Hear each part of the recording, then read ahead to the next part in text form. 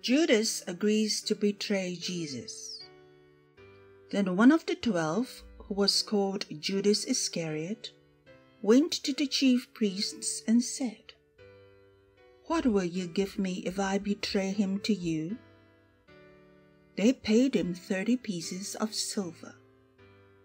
And from that moment he began to look for an opportunity to betray him. The Passover with the disciples. On the first day of Unleavened Bread, the disciples came to Jesus, saying, "Where do you want us to make the preparations for you to eat the Passover?" He said, "Go into the city to a certain man and say to him, 'The teacher says, my time is near. I will keep the Passover at your house with my disciples.'" So the disciples did as Jesus had directed them, and they prepared the Passover meal.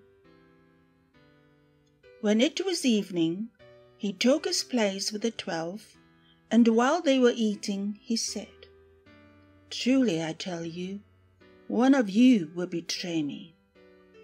And they became greatly distressed, and began to say to him one after another, "Surely not I, Lord." He answered, "The one who has dipped his hand into the bowl with me will betray me. The Son of Man goes as it is written of him, but woe to that one by whom the Son of Man is betrayed. It would have been better for that one not to have been born." Judas, who betrayed him, said, "Surely not I, Rabbi." He replied, "You have said so."